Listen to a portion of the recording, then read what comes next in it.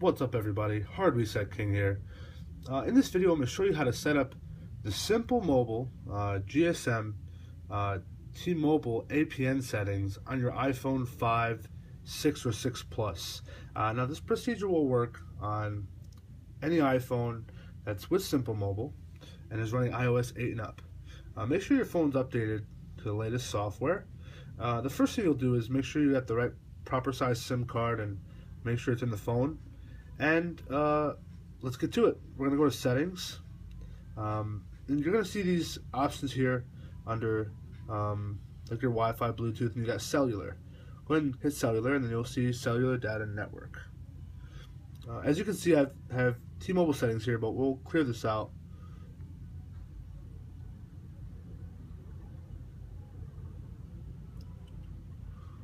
Okay, so once this is cleared out, you'll have a clear slate on your APN settings, or you can just go down here to reset settings. But if your phone was originally a T-Mobile, the settings will come back to what I just had erased.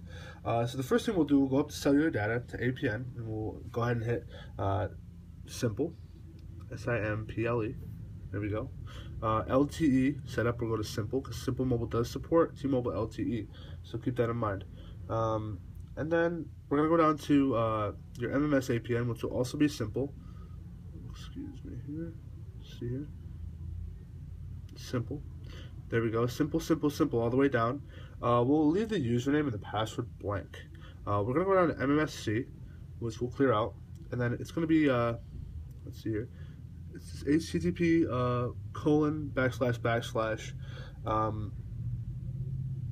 //SMPL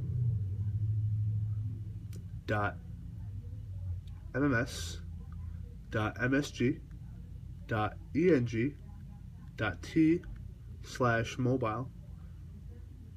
Let's see here. T/mobile. Jeez, can't type today. T-Mobile.com/MMS/WAPENC. Go. So once that's all in there, you can kind of double check it to make sure it's in there properly.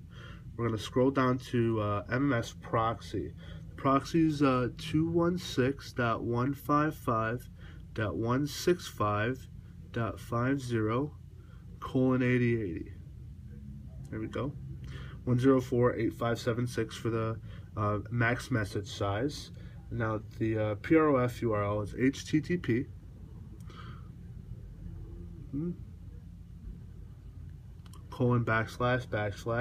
www.apple.com/MMS/UAPROF.RDF. So once you've got all those settings in, just kind of go over them and make sure nothing is misspelt. And then you can either hit the home button to go back, or just hit Cellular. It'll take you back here. Make sure your data is enabled and your LTE is enabled, and you can check Cellular Data Network, and then your settings are still there. And there you go. It should work properly.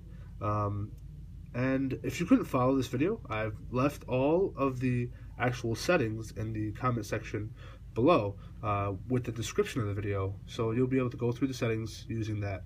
Thanks for watching. Give my video a thumbs up if you liked it. Don't forget to subscribe.